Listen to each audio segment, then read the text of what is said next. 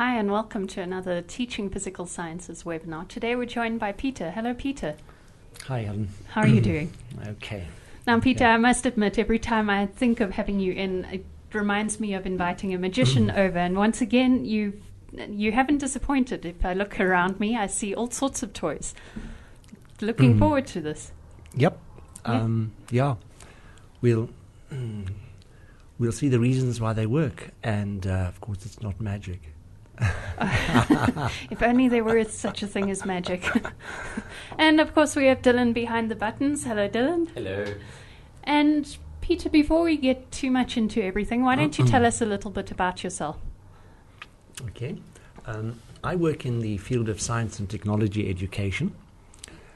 I work with the Setlari Science Curriculum Trust. We're based at the Radmaas Center at Wits University. And we do in-school work. We do classroom evaluation. We do curriculum development. We've done some policy work for the government. And most of all, teacher development. So basically everything. You've done it. Am I correct? Is there anything you haven't? Never mind. You don't have to tell us what you haven't done. There's lots left to do. Oh, yes.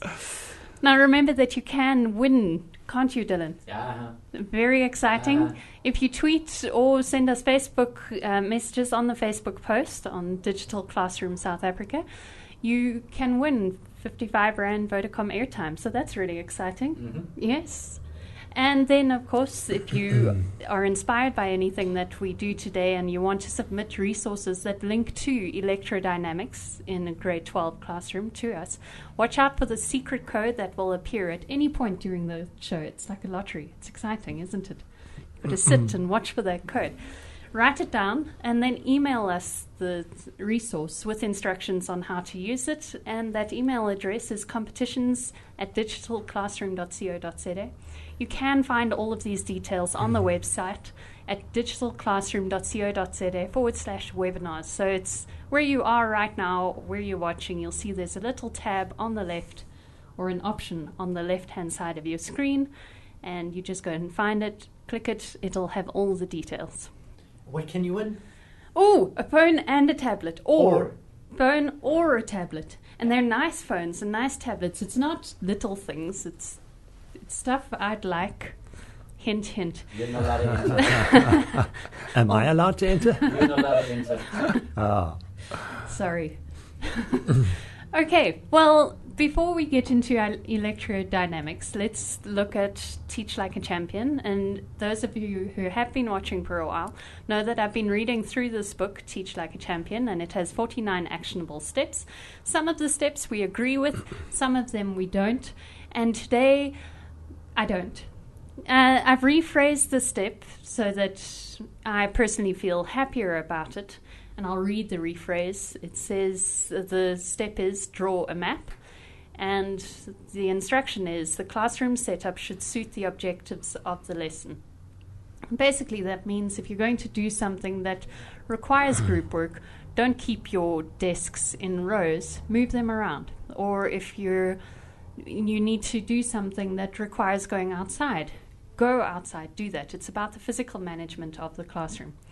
What I didn't agree with this particular step was within the book. He speaks a lot about the default position for the classroom must be in rows. And you mustn't have anything up on your walls because those are just distractions. And the students should only be focusing on the teacher. And me personally, I get very frustrated then because you can only go as fast as the car in front of you in that kind of environment. You're in a one-lane road and the car in front of you is the teacher and there's no opportunity for exploration. If you provide that external stimuli, the posters on the wall or links to other websites or anything like that, you're providing another lane for students to maybe overtake you or find another way to get to that knowledge. I obviously feel quite strongly about this because I'm just preaching now. I'm very sorry. Peter, what are your thoughts on this? I had a maths teacher when I was in grade 11, and he used to put up posters showing examples of mathematics that we weren't going to do at school. but I still remember the shape of the cardioid and the equation that produced it. So, And it said to me, there's something beyond school maths. There's something really interesting out there. yes. And he never taught us that, but he provoked us to think, how can you create an equation that will create a shape? Yes, I think if you become too limited in the way you set up your classroom and the material you display on your wall, if you only display stuff that is strictly sticks to the CAPS curriculum and you don't extend them further through those kinds of displays, what's the point? Yeah. Where does your subject go to? And that's exactly what you're saying, isn't it? Yeah. What we can offer in school is just a small slice of what we think is important of the knowledge in the world. And, it may be difficult to teach that, but there are a lot of children that are willing to learn a hang of a lot more than that. And I'd like to leave the world open for them to explore. Oh, very definitely.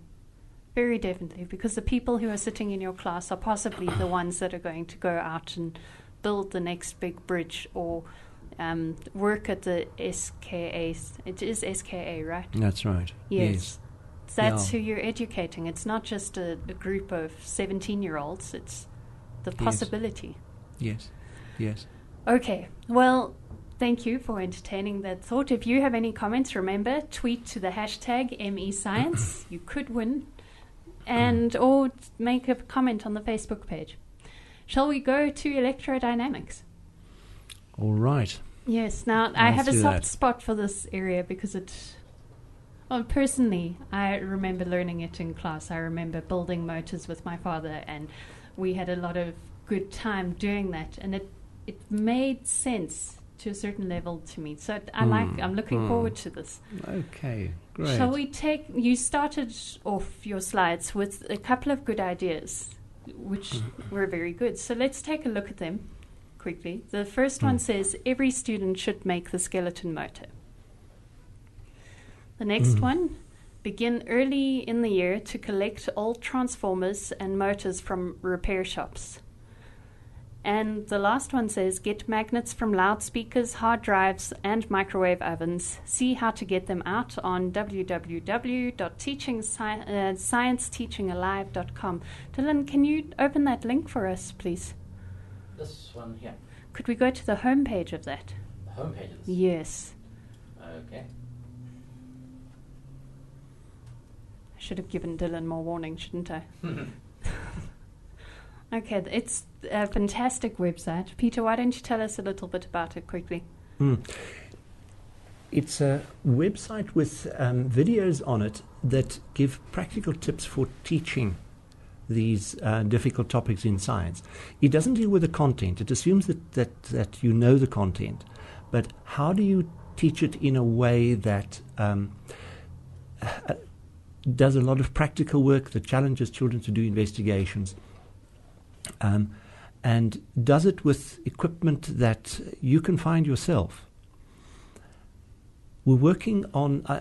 I'm busy developing that website, and we're providing notes for the leaders of teacher groups who would organize such workshops, information sheets for teachers who would come to the workshops, and worksheets for students, which teachers can develop and extend. It's about doing science and not just learning about science. The good ideas that are on that slide are based on the notion that you've got to actually work with the real thing. Understanding the theory by itself might get you through exams, but you haven't actually learned science.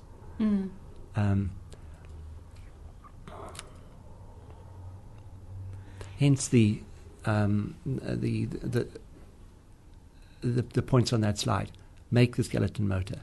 Start collecting stuff early in the year, because you're going to need transformers to look at. You're going to need lots of copper wire off old motors, Yes. so the student can make their own motors. Just And don't so on. let them steal the copper wire. They must buy it legitimately, please. Just a quick question, Peter. When you say to collect transformers and motors from repair shops, what kind of repair shops? Almost any appliance repair shop Okay. will have motors, because appliances almost all use them. Microwave ovens, washing machines, dishwashers, fridges, freezers, DVD players, and so on. There are motors everywhere. So they don't have to be a certain size or anything. Any motor. Yes, any motor you can get hold of. Okay. Starter motors and alternators from garages and so on. They're interesting to look at in themselves, and if they are damaged, then you can get the copper wire off them. Because to teach this practically, you're going to need quite a lot of copper wire for all the students in the class. They're going to have to wind coils and armatures of motors and so on. Okay, shall we look at the next slide, which is the 6-point teaching strategy? I'm going to read out the first point. Right. It says revise magnetic fields done in grade 10 and revise electromagnetic induction and the motor effect done in grade 11. We're in grade 12 now. All right. Well, obviously, if you put it down there, that content is important for the section. The section in grade 12 on motors and generators and transformers is heavily based on what was done in quite a theoretical way in grade 10 and grade 11. In grade 10, there's a section on magnetic fields, Okay. fields of permanent magnets, electromagnets, and so on. And in grade 11, there's electromagnetic induction. They're approaching quite a theoretical way, but the implications of them are not worked out. Okay. And grade 12 is actually the place to work it out, to see how all this lot applies. Okay. Now, for students to learn this in grade 12 with understanding, you're going to have to go back and revise what was done in grade 10 and grade 11. There's no way that after 2 years they'll have those concepts ready to use. Yeah, they are 17 after all. Other things on their minds. Mm. How would you revise it effectively? So would you do a couple of practical demonstrations? Would you just hand out a cheat sheet? No, it need to be done. It need to be done at least through demonstration. Okay. I mean, one of the things here, which is perhaps the sort of thing that your book on teaching doesn't recommend, is this distracting item that I've left sitting here, and I sometimes leave it in the class. Dylan, have you seen that it's not glued or attached or anything to that test tube? Let's get in there. It's That thing. It's magic. Why don't you explain it to us quickly so that the viewers... I leave it sitting there and don't say anything. And eventually students say, what's going on here? What is this? Now, one can take this in many directions. For what we're talking about today, it's important for students to have that sense of the physical reality of a magnetic field. Helen, if you just push down on this, it'll give you... It's quite a lot of resistance. Yeah. Yeah. Push it right down. See what it feels Oh, like. I'm scared I'm going to break it. Well, there, I've done my gym for the day. Okay, Yes. let it pop up. The magnetic fields are not just lines drawn in a diagram. Okay. The magnetic field is quite different to the electric field, and students have got to realize that if you put an electric charge in a magnetic field and the charge is sitting there and you let it go, it's not going to move along the lines of the magnetic field. It doesn't respond in that way. Okay. It responds to an electric field, and it's the electric field that makes a current flow in a wire. Okay. What we've got here is not something that's going to make an electric charge move, but it's going to interact in a very interesting way. The magnetic field is going to interact in a very interesting way with the electric field. So we haven't really got time to explore it in much more detail. But what's in the caps does sort of set out an agenda for what's got to be done. The magnetic field has a reality to it, and it has a defined direction. It's important to know the definition of the direction, which is from north to south, as indicated by a little compass needle. Okay. These conventions are necessary so that engineers and scientists can talk to each other and develop things. So we have conventions like the field goes from north to south. We have another convention they need to know, which is that the current goes from positive to negative. That's the conventional current direction. Okay. Okay, those are two things which have got to be revised. Okay. The second point says teach DC electric motors, make a model motor, and ask students for examples of where motors are used. All right. So we're going to have a look at making direct current motors. But perhaps we'll come to that in a moment. Do you just want to go through the other points? Then teach the DC generator, run a motor backwards, and see the effect on the how do you pronounce? A galvanometer. Thank you very much. Point 4 says most generators are in fact AC generators, so explain the difference from DC generators and go on to AC, the ESCOM mains supply. Point 5, revise induction and show how transformers step AC voltage up and down. Cell phone chargers are an example.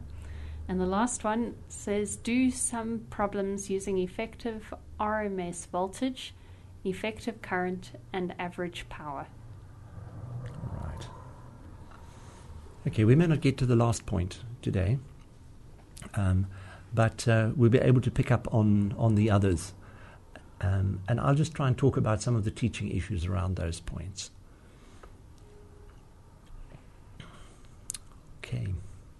Okay. Yeah, shall we just go on to the next slide then? Of course. Sorry, I thought you would talk now. The next slide is the pressure points. Now, the pressure points are they're points where either teachers or students get stuck, either on teaching how to teach or a particular content point that students get stuck on.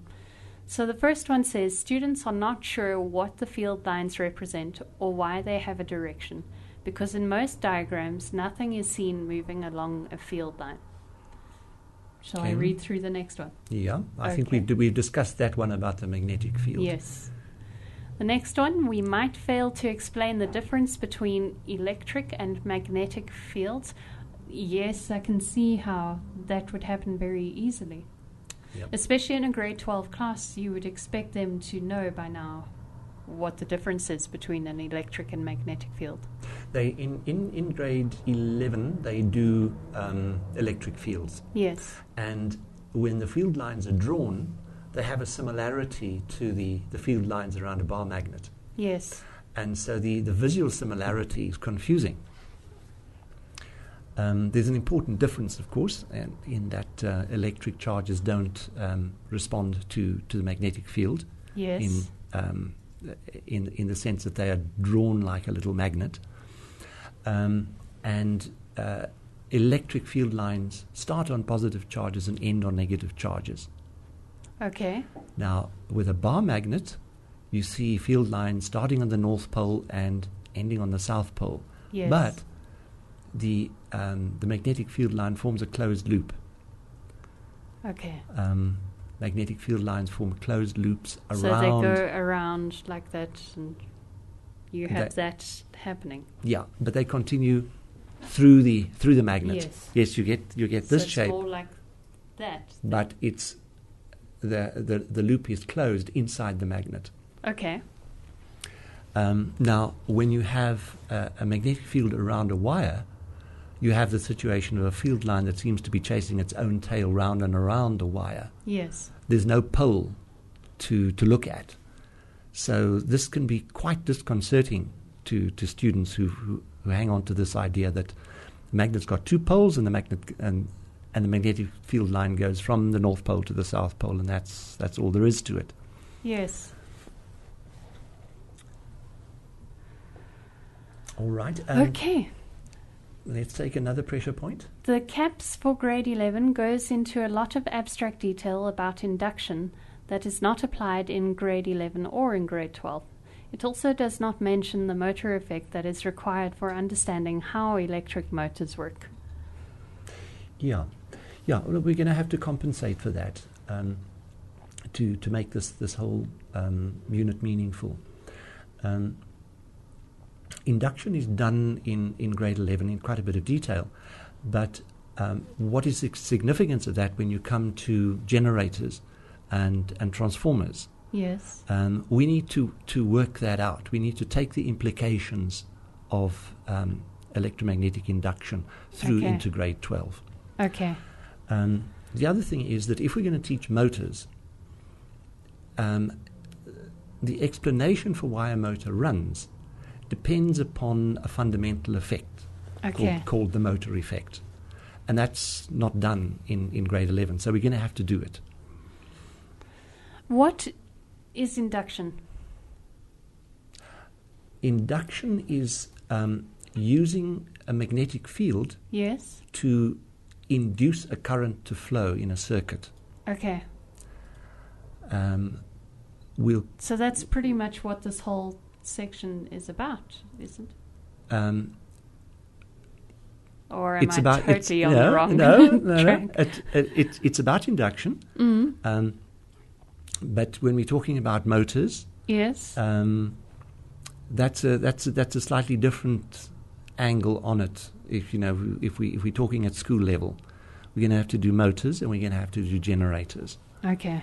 And generators induce a current which you can draw from the generator. Transformers induce a current from one coil into another coil. Okay. And you can draw energy from that second coil. Okay. I was going to ask a quick question. This point is confusing me. It says that the grade 11 curriculum doesn't mention the motor effect, and you need to understand the motor effect to understand the grade 12 work. Yes. Does the grade 12 curriculum not provide space to explain and teach the motor effect, or is it just assumed that learners know this by osmosis? It's pretty much assumed. I don't think one can assume it. Where would learners get this knowledge from? From teachers who are watching the show. I guess the point then that you're making is be explicit when you're preparing to teach this work, to make sure that you give ample time to teach the motor effect, because chances are learners are not going to know it or understand it, and it sounds like if they don't have that knowledge, everything else is going to be built on a really shaky foundation. Yes, I think that's the issue. Okay, so kind of you need to step outside the curriculum for a bit. Yeah. To go and teach this, and then come back into the curriculum so that you can continue. Is that the advice? Could we have a look at the video link that you have? I think it's it comes right after this. Yeah. This one? Yeah. This is Brian Gray on that website, Science Teaching Alive, and it's from one of the videos that you can find there. It's called How to Teach the Motor Effect. Should I play it? Yeah, please. If you've got sound on as well, that'll be great. Down it goes. From there, I can now very easily. You just run it back a bit. I think we've. The side, and got a magnet. That's the North Pole. Put it near the conductor. When I close the circuit, down it goes. From there, I can now very easily teach them about the left-hand motor rule.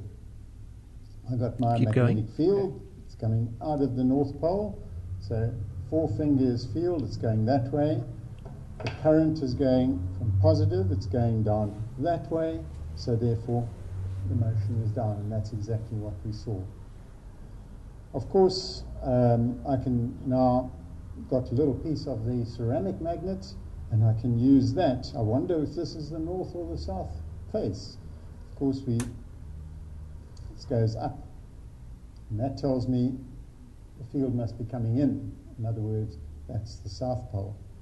Right. Okay. So that's. There's more on the motor effect on that video, and I'd really suggest that the teacher's going to have a look at it. See, what's important about that is that you have 3 forces working. There's the magnetic field, which was pointing away from the magnet that Brian held, and then there was a current which was running along that bit of aluminium foil. Okay. That was running to his left, and then his thumb pointed down, showing the direction of the electromagnetic force, which is at right angles to both the other 2 forces. Now, what's quite important for the students to realize is that aluminium strip is non-magnetic. Yes. It's not moving as though attracted by a magnet. This is, it's the magnetic component of the Lorentz force. Okay. The Lorentz force is what you get when electric charges move through a magnetic field. Okay. All right. Now, if we're going to make magnets with understanding, then they need to know the motor effect and how to predict the direction of the electromagnetic force on a wire which is a part of that motor. Okay. Just to confirm, the thumb is the direction of the electric force. The pointing finger is the forefinger is for the field. Point that in the direction of the magnetic field. That's from north to south. Okay. The center finger is your current. Okay. And is that the conventional current as well? That's the conventional current, yeah. Okay. And then the thumb, well, the T, one usually remembers it by saying that's the thrust. That's the thrust on the wire. Okay. Or the aluminium strip, or whatever that current carrying conductor is. So, forefinger is F for field. Yes. Center finger is C for current. Forefinger F, field, center finger C, current, and thumb, thrust. Yeah. Yes. I'm only a maths teacher. You have to give me some time to catch on. So. Yeah. Okay. And using the left-hand rule, you can predict which way the aluminium strip will move, which then links or is the motor effect. That's the motor effect, yeah. Okay. It moves that current carrying conductor. Okay. And that's the effect that is used in electric motors. Okay. I think I'll remember it now. I've got it written on my hand. The next pressure point says, so we need to compensate, demonstrate the motor effect, teach hand rules, explain why the flux area of the coil matters, and show why it's harder to spin the magnets past wires when you draw current from a generator. We've only spoken about a left-hand rule. Yeah. Yes. Yes. Do we use the right-hand rule? There is a right-hand rule for inducing a current in a wire. And that would apply to your generators and your transformers. That's right. Yeah. Okay. If you drag a wire through a magnetic field, then you induce a current in that wire. Okay. If it's part of a circuit. Okay. Okay. Would you All like right. to add anything to these pressure points? Let's pick them up in the next slides and do something to illustrate them. Okay. The next slide is how to make a skeleton motor. Okay. Yes. That's this a good is- drawing. This is some fun. The CAPS asks the students to make a little motor. Yes. And it lists some materials there, but I'm really not sure how that motor would be made. I've got two motors here, one Yes. of which is really quite simple to make, and the principles are all there, and it's fun. But we need to go a little bit beyond that to explain how a conventional DC motor works. Okay. So I'll show you a second motor as well. Okay. Dylan, if you can come in close on this one. Come closer, come closer. Oops.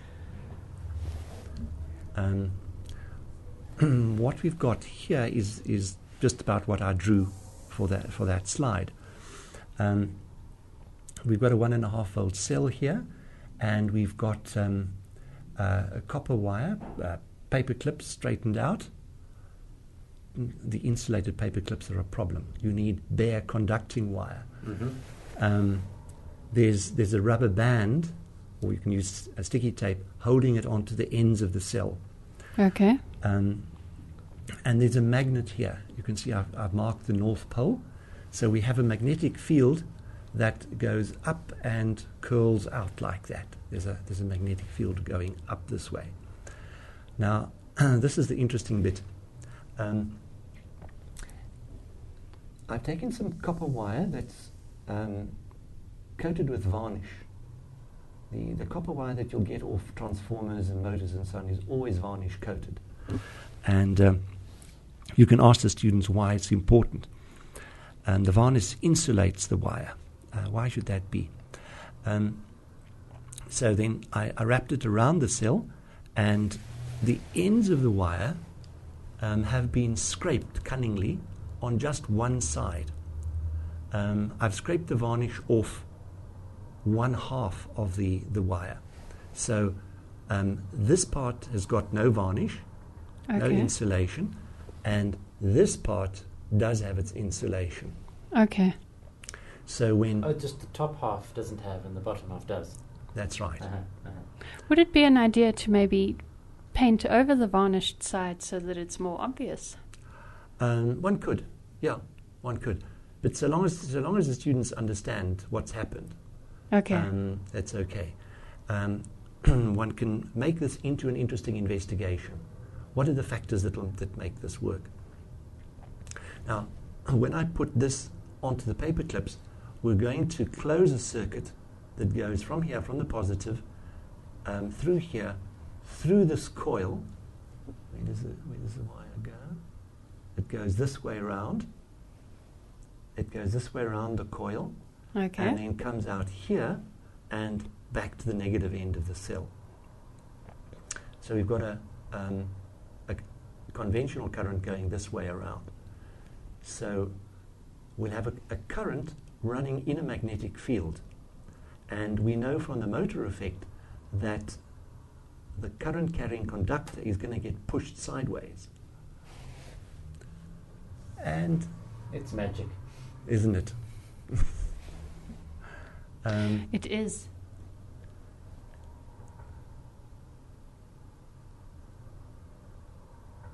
So that's fun, enormously satisfying Can for I students ask to make something. But it doesn't go far enough. We'll have to make a more sophisticated one. I'd like to ask a question. Is there any way to slow it down?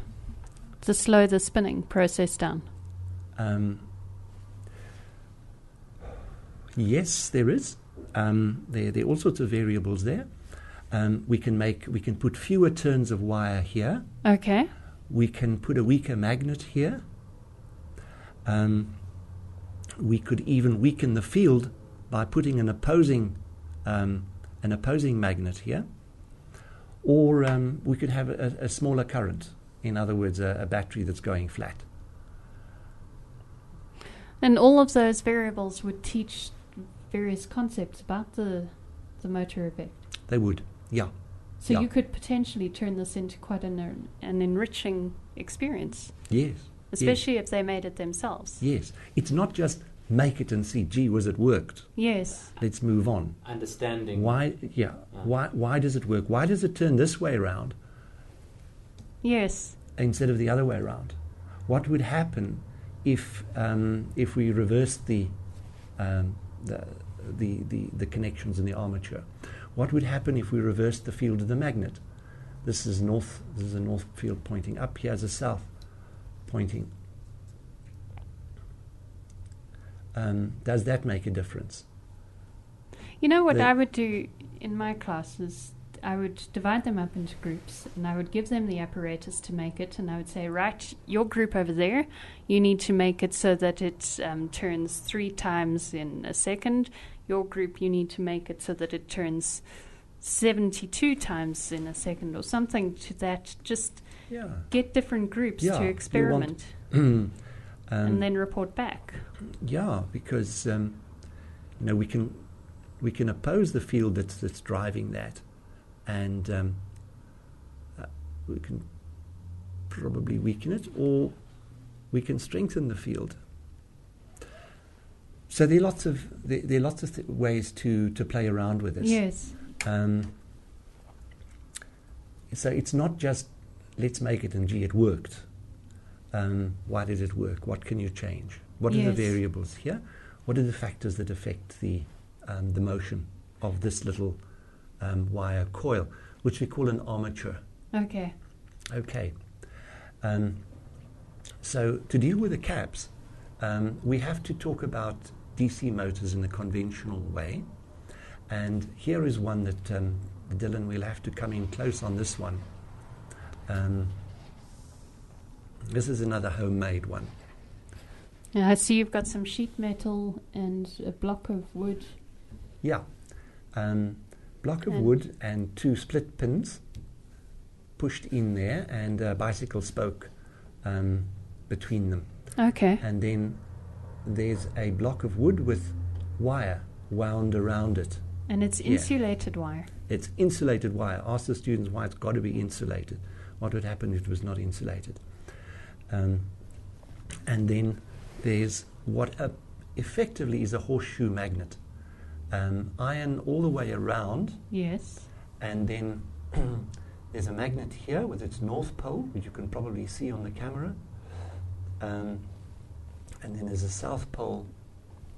Mm-hmm. There's a south pole over there. And these are the types of magnets that you would find when you take apart hard drives and loudspeakers and things like that. That's right, yeah. Okay. Yeah. Microwave ovens have brilliant, powerful magnets. Those are the big ones that I showed you just now. So we've got a magnetic field going this way. Yes. And we have 2 wires, 2 plates here. Sorry, Peter, just get closer to your mic first. Okay. Now, how are we going to get the current to flow through here? There are the ends of this wire are bare, and they are stuck to the end of this shaft here. Okay. They're not in contact because there's an insulator between them. Then there are these 2 springy bits which you can cut from a Coke can or a jam tin or something like that. And the bare wires touch on these springy bits. What you've got here is called a commutator. The reason why we've got a commutator is that if we make this side here, Oh, that's effective. It turns this way around. Okay. Let's see what the motor effect says.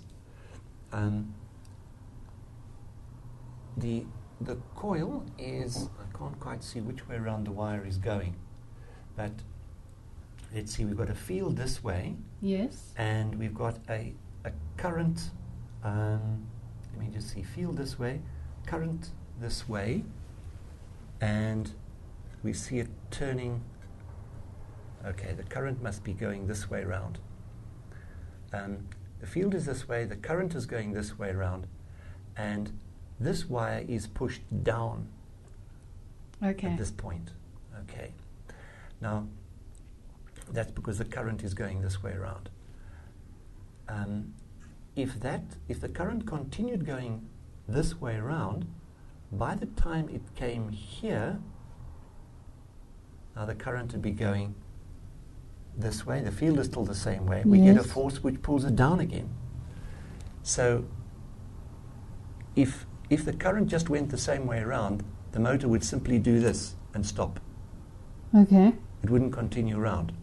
So what we've got to do is to get the current to flow, let me see, the current to flow this way around here. Yes. And then when this wire gets to there, it must flow that way so that the force pulls it up. Okay, so you're swapping the current. So the wire must get positive for half of its revolution. Yes. And then as it goes around, it must be connected to the negative, so the current flows the other way. Okay. That's what the commutator does. I know you've got an image for us on the slides of a Yes. commutator in detail. There we it are. is. Yeah. Dylan, if you can just run the mouse over that shaft. You see there's a shaft in the middle. Mm-hmm. Now if you go to the right along the shaft, there are two little orange, they look like C-shaped things. Mm-hmm. Those are the two parts, the two halves of the commutator. At the moment, the left-hand one seems to be connected. The left-hand one is connected to the positive. See the positive down the bottom? And the right-hand one is connected to the negative. So we can work out the way that the shaft is turning. As it turns around, the one half of the commutator is going to disconnect from the positive, and it's going to connect to the negative. What this means is that the current will continue to go around the same way, and the torque, that's the electromagnetic force that's making a turn, will continue to work in the same direction. Quick question, if I may. Is it reasonable to expect your grade 12 learners to sort of discover this for themselves with some guiding, with some prompting, or is this something that you kind of need to demonstrate and explain? No, I think you've got to demonstrate and explain it. I mean, this is an engineering feat of the 1800s. And this is clearly in the curriculum, so this is learners in must the curriculum. understand it. Yeah. But I suppose the demonstration that you have there is what you're going to use to aid the explanation, so that they're not just hearing a bunch of words. Yeah. They're actually seeing it in practice, and actually maybe even just flipping their hand over like this. Oh, you can't see my hand, but Yeah. Yeah. Using the left-hand rule. using the left-hand roll, and this is what that thing is doing. Yeah. Okay. Yeah. I think in this case, one wouldn't expect them to discover it, but it would be to exercise these concepts of like the motor effect. And I think students can build this kind of thing up. You know, one can get kits for schools which have got many of the parts, and as Helen did, make an electric motor that actually runs. But then I'm clever. it's not just following a recipe. It's being able to explain why it runs. Yes. And to explain how you could make it run differently. And I was telling Peter earlier that it's one of the few things that I vividly remember from my science class. So it was that enriching, that experience. So I'm all for people making the motor and seeing how it works, and it's doable. You've got all of these materials second hand. Yes. Yes. Yes. Peter, we have 15 minutes left, less than 15 minutes, so we might need to prioritize a little bit. What would you like to talk about next? Well, let's talk about the fact that you can run a motor backwards and get electricity out of it. And that's the generator. Okay, so the motors we've spoken about so far have been run by, current has been run through them, and as a result they've turned with, influenced by the magnets in a particular direction. Yeah. A motor is a system that takes energy from an electric current, Okay. and it transfers that energy to a spinning armature.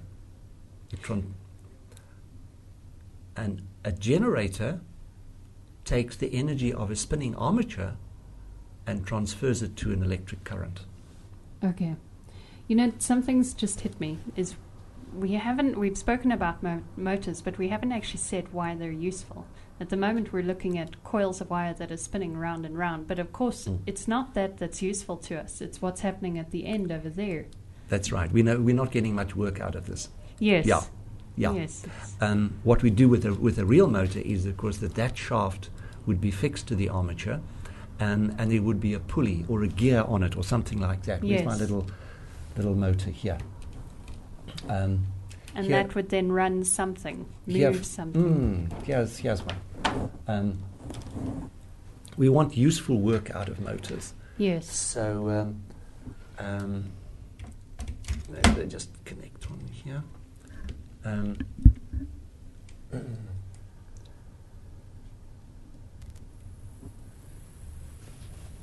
Now, we're not getting. That's not much useful work, but if we were clever, we could get something out of it. And we find electric motors in all sorts of places. Especially children's toys. That one can be taken from any children's toy. That's right. Tape recorders, DVD drives, hair dryers, washing machines, fridges, dishwashers, microwaves, motor cars. Pretty much got them. anything that uses electricity. Almost. Anything that moves is generally driven by a motor. Your computer's probably got about 3 motors in it. One of them spins the hard drive all the time. Another motor moves the head across the hard drive. Yes. And so on. So here we are taking energy from an electric current and giving it to that shaft. We can do it the other way around. We're going to give energy to the shaft and transfer the energy to the electric current. Okay. Through this clever thing called a generator. So let's have a look at this. So a generator literally generates electricity, makes electricity. Yes, it does. Yeah. Okay. It is about inducing. You were raising that issue a little while ago. Okay. We induce a current to flow in a wire by moving the wire through a magnetic field or moving a magnetic field past a wire. Dylan, can you just... I can hold that. Can you hold that? Yes. This is an electric motor. You can see it's got a gear on the end, so we can get useful work out of it. But what I'm going to do is I'm going to put energy in, and we can see the numbers. Can you see the numbers? Yes. Going up? Okay. If I spin it the other way, I think it'll give us negative numbers. Or the other way around. It's now giving us positive. It's now giving us positive numbers. Yes. Okay. And if I spin it this way, it's going to give us negative numbers. Yes. Okay. It's a negative voltage. Spin, Peter, spin. Okay. So a motor run backwards will generate electricity. And that'll be true for AC motors and DC motors. Now we must talk about AC motors. That's another important part of the caps. Can we have a look at that slide there? This one here. Yeah. The crank handle there is a sign that you've got to put energy in. Imagine you've got to turn that handle round and round. You're turning it around in the direction of those curved arrows, the white curved arrows there. And there's a magnetic field from north to south. You see the N and the S on the magnets? Yes. Okay. The field is running in that direction. Okay. Now there's a right-hand rule for generators called the dynamo rule. Do they also use the C, F, and T? They do. Oh, good. For the right-hand rule, it's the forefinger Yes. is for the field. Okay. The So thumb, that's the same as the left hand rule. Field. yeah. Okay. The fingers and thumb mean the same thing. Oh, good. But the thumb indicates the direction in which the wire is being pushed. So we have got we've got the field running from north to south, and then we've got a push downwards of the wire AB, and that means that it is going to induce a current flowing from B to A. Yes.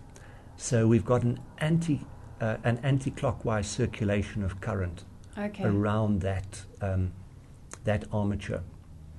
So if it's flowing from B to A, then we're going to go to a slip ring.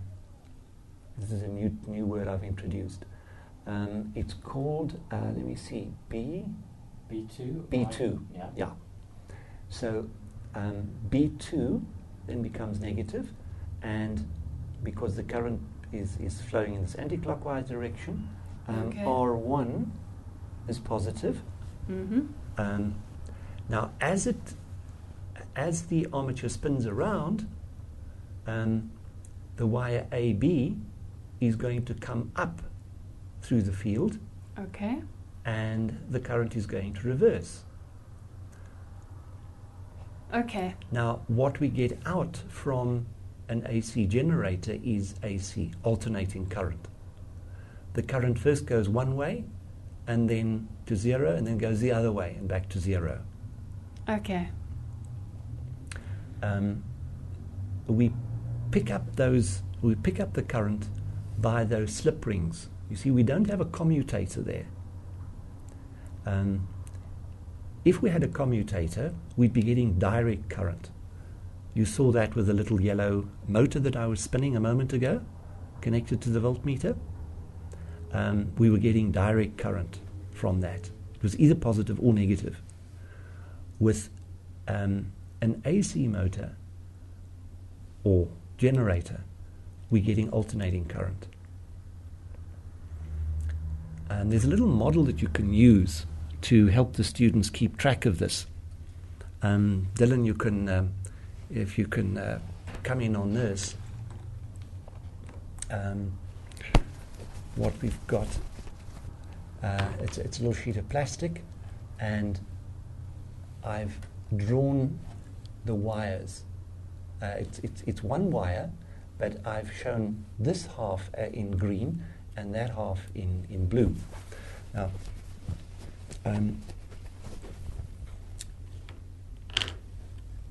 we're talking about the AC generator. So let us say the magnetic field is going this way. Towards the camera. It's going towards the camera. Okay, so north is where you are. North is where I am. South is over there. Okay. Do you and, want? Okay, let's. We have north here, and we have south there. So the field is this way. Okay. And we're going to spin. We're going to drive this.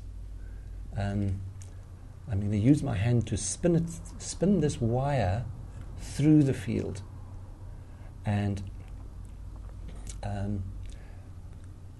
so I'm going to push the wire down. The field is this way, and my center finger, the current, shows that the current is going to go this way around. From green to blue. From green to blue. Yeah. Now, if you watch over here, there's a minus sign at the end of the blue. Okay. Okay, because the current is going this way around, conventional current.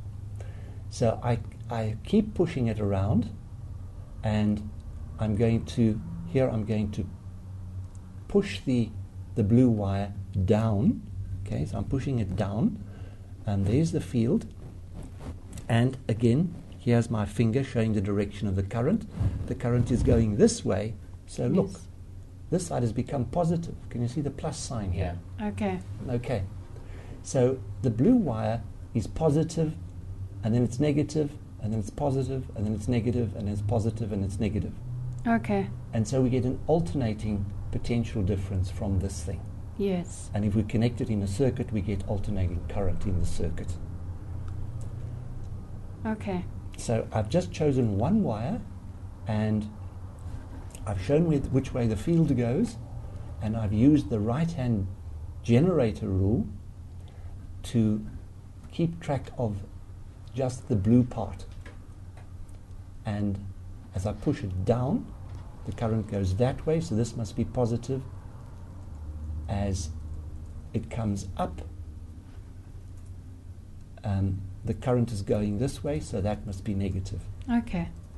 I know your next slide shows the graph of these currents quite nicely. Oh yes, let's have a look at that. It's as soon as Dylan's...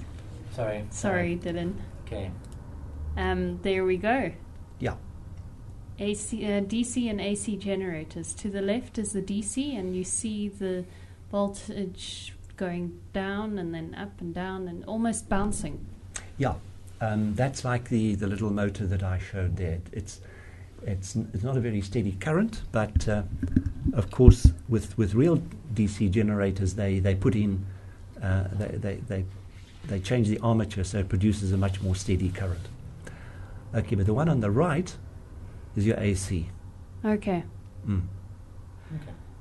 Now it's positive, goes to zero, negative, goes to zero, positive, goes to zero. unfortunately we only have 3 minutes left, so do we need to talk about any last minute ideas, advice, suggestions you have for those out there? I think it's important when talking about generators to go back to that what was done in grade 11. When you induce a current in a coil, the coil itself, in the direction of the current that you induce, creates an opposing magnetic field. Okay. And that means that it's going to try to slow down the armature that you are trying to drive faster. As you draw more current from the rotating armature, one's got to work harder to turn that armature. You can see it here in an effect like this. Here's a little wind-up torch. If there are no lights on, it's quite easy to turn it. If there's one light on, I have to turn harder. If I turn on two, if I turn on all, it turns a lot more difficult to turn. Okay. Now, we've been having load shedding by Eskom. If more and more people turn on lights and stoves and so forth, the Eskom generators have to work harder and harder to keep the generator turning, because the induced current that people are drawing from the generator is opposing the motion of that armature. And at a certain point, the armature would slow down so much that they couldn't maintain the voltage at the right frequency. Okay, and that's when load shedding would... So, and that's quite an emergency. So before they get to that point, they do load shedding. Okay. They can't afford to have the generator slow down to such an extent that its safety mechanisms trip. Yes. And just shut it down. Yes. So they're protecting their equipment when they do that. The load shedding. They're protecting the equipment and a lot else. Yeah, because it's not easy to get it restarted. Okay. So they take the load off the generator so it picks up to the normal speed again. Now this is something that's done in grade 11, and it's about the opposing field when a current is induced in a coil. Yes. And we need to take that implication and take it right through to real world stuff now. I think the real world, you're about to lose your test tube there. I think the real world application is essential for this kind of topic. In fact, if I were teaching it, I would start by showing why motors are important and then move on to everything else that we've spoken about, just to give them something to invest in. This is important to me because it impacts my life in this way. Yeah. An important use of generators now is in wind turbines. Yes. And there are about 60 wind turbines operating in the country now, Mm-hmm. generating I don't know how many megawatt hours of electricity, but it's great to see that happening. Yes. And I think we should give viewers the video links to. They will to definitely be up on the blog. And Okay. I know the one video link, which is displaying on screen now, shows the inner workings of a wind turbine as well. It's done very nicely, so it's worth taking a look at with your class. Right. Now, in terms of the competition that we're running, where you can win a phone or a tablet, all you need to do is send in some kind of resource that's inspired by this lesson, but not necessarily inspired by what we're doing now. Hear me, I'm a teacher, I'm talking about lessons, this webinar. Not necessarily inspired by what we're talking about. Maybe it's an offshoot, or maybe it's something that you've been doing in your class that really works well to teach these kinds of concepts.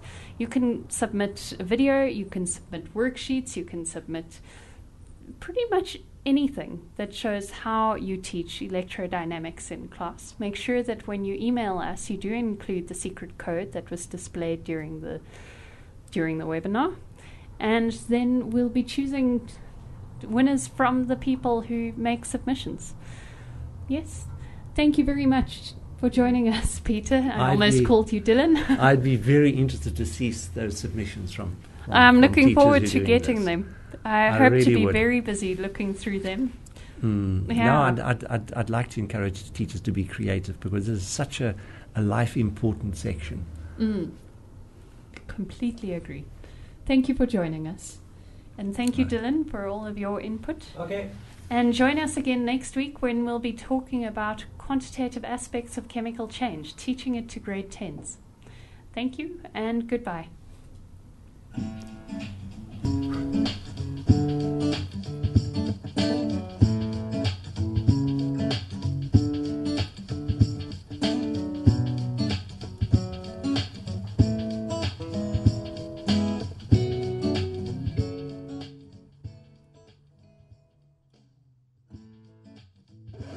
Created using Powtoon.